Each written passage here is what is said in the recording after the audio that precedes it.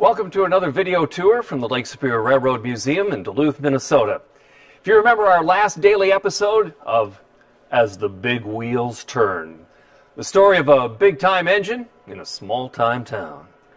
We got thinking about our Malley locomotive, the Yellowstone, and in the tour of it, we also thought about the Union Pacific's mammoth steam engine, the big boy, the 4014.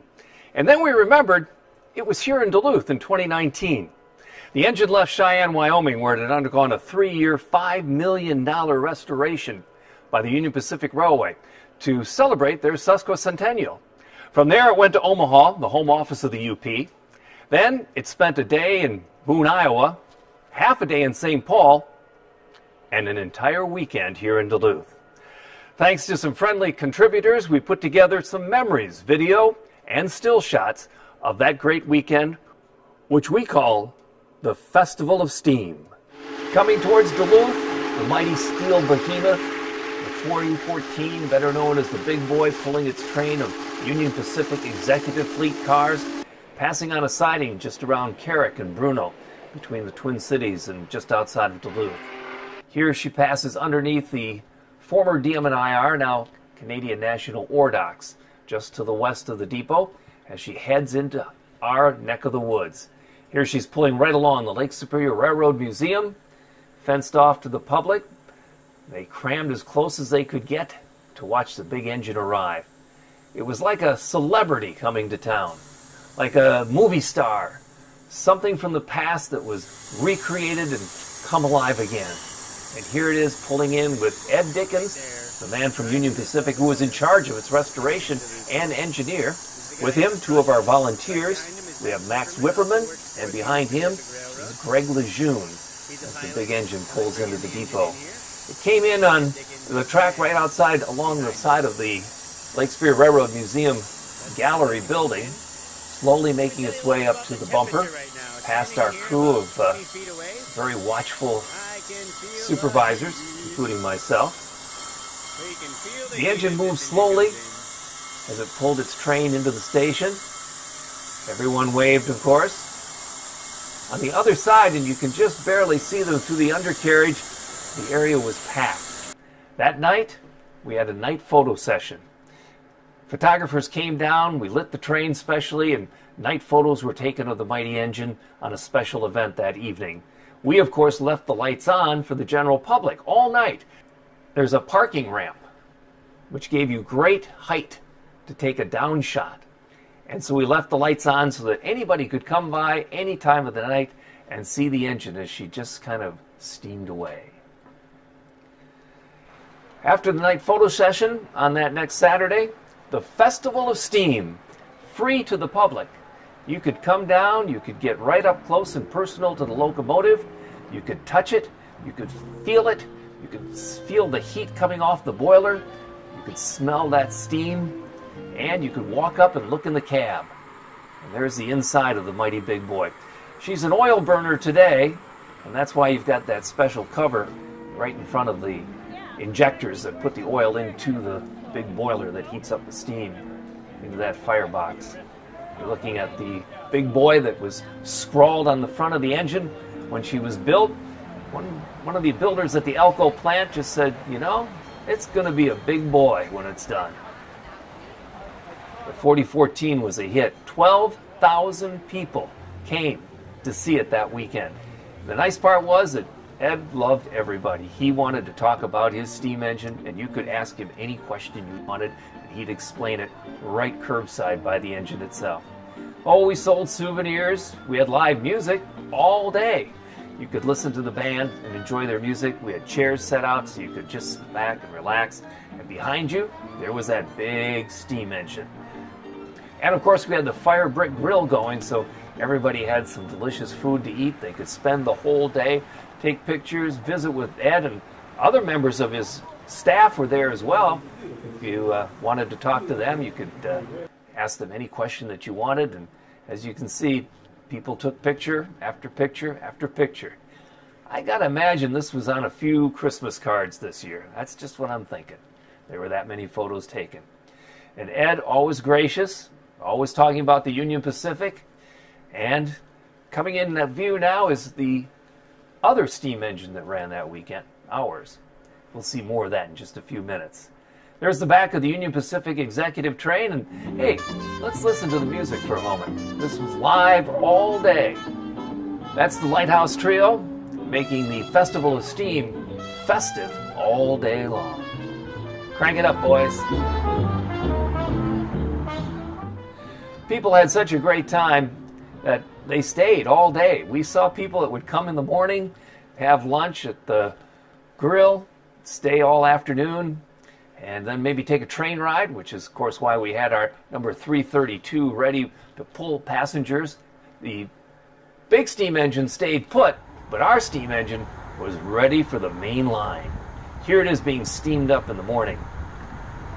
Getting all ready to go, that 200 pounds of pressure in that number 332, which was originally the 28. We renamed it to its original heritage on the Duluth and Iron Range Railway. Built in 1906.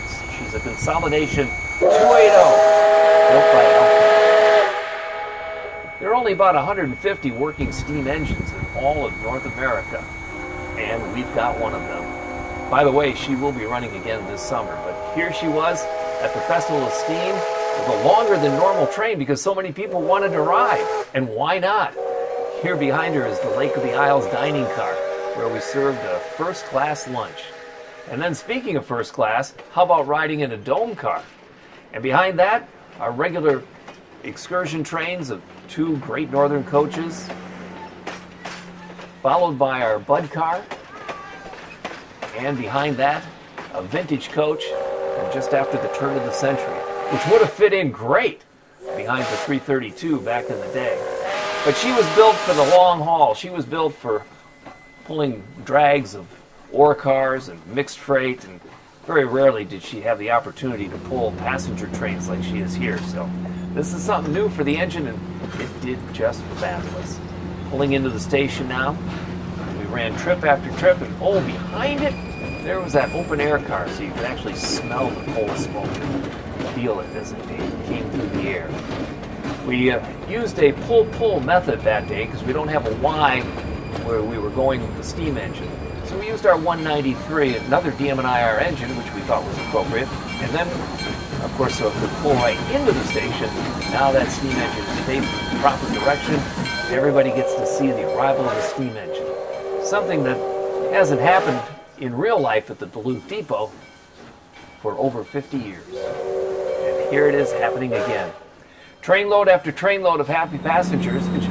But imagine this, 2 working live steam engines in the same place at the same time, and one of them the biggest ever built. That evening, the Festival of Steam came inside for a gala event. And here is the treat of treats.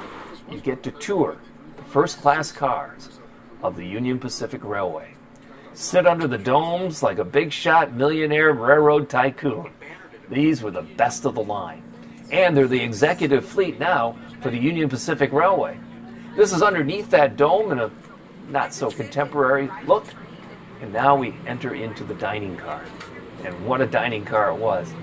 And very nicely, the Union Pacific folks were kind enough to donate the hors d'oeuvres for the evening on the train. Food stations inside made sure you didn't go home hungry. And a wine tasting, again, thanks to the great folks at the UP.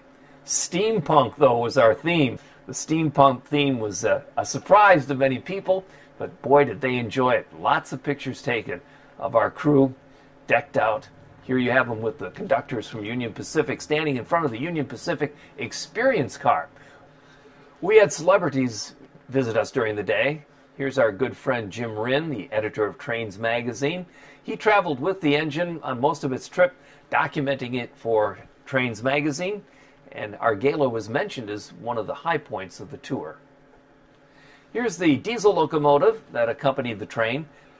A helper engine if it was needed, but it's an SD70 ACE, which means it was an AC engine, not the DC that the older models were. This was new, brand new, state-of-the-art locomotive, and you can see in the cab, it's not like a diesel locomotive of the past.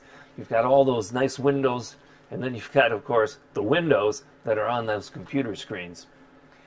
This is the baggage power car that accompanied it. Here you see the inside of the Experience car, celebrating the 150 years of the Transcontinental Railway, which was the reason that UP restored the big behemoth in the first place to celebrate their 150th sesquicentennial. And what a great day it was. Here's the dome car that made up the train, one of two, by the way, that were in the consist. Here's the dome underneath the glass, and downstairs more of a coach. The better dome coming up, the one that we liked.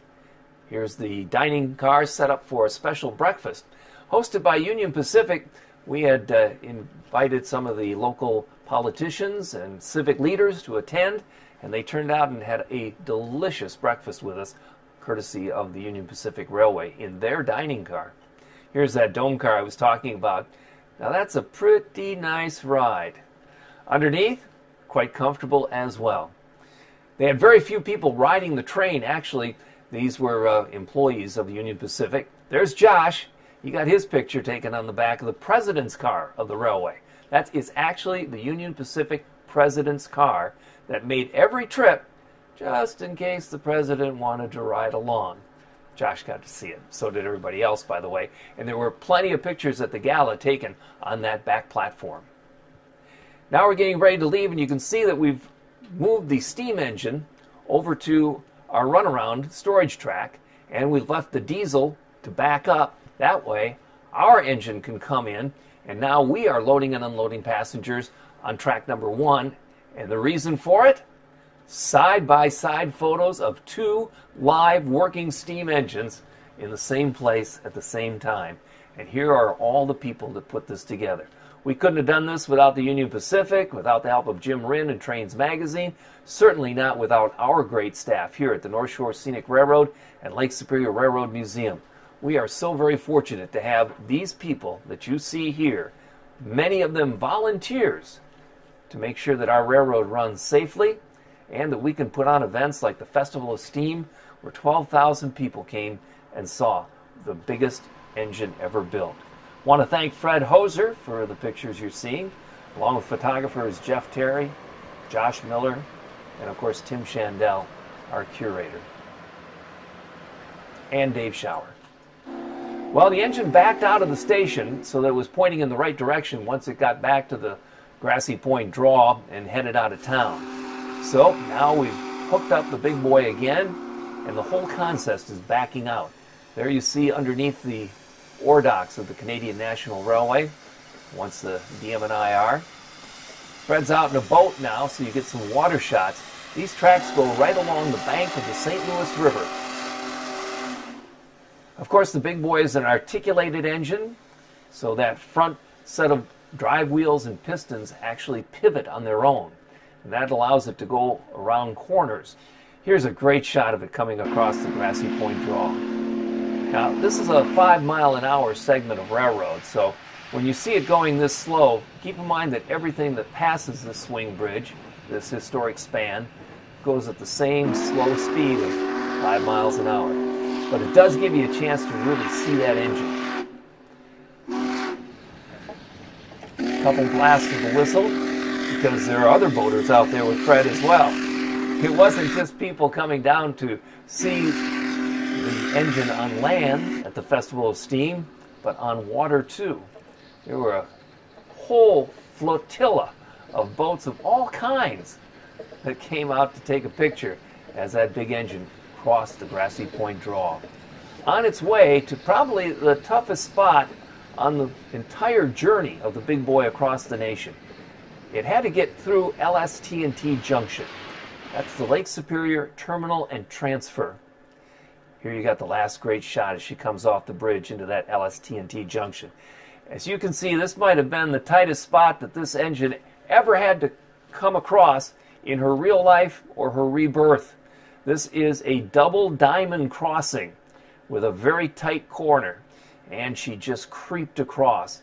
This is called walking the engine.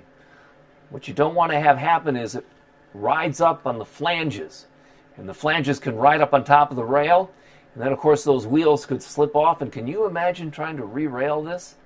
That would be a nightmare. Luckily, LST&T Junction proved not to be the test. Here we see the engine further away from Duluth, crossing the Chippewa River, right above Chippewa Falls near Eau Claire, Wisconsin. She is on her way to Altoona, which was a Chicago Northwestern yard, now a Union Pacific one, where she'll be on display for the folks in central Wisconsin to come and see her before she heads to Adams Friendship. That yard in Altoona, by the way, right across from the very famous 400 Club Bar. Ah, such great memories. Thanks to all the contributors. Thanks to Ed Dickens, our dear friend, Jim Rinn, all the celebrities that showed up. But the biggest celebrity in town that weekend was definitely the 4014. We'll have more of these tours coming up because, well, we're temporarily closed. But we'll open soon, and we want you to come and see us. We also want you to do what you have to do, which is wear a mask. It's not a task. It's the right thing to do. Josh is way back there, so keep your social distance. Wash your hands, cover your coughs, don't touch your face, and you know the most important thing, is take care of each other.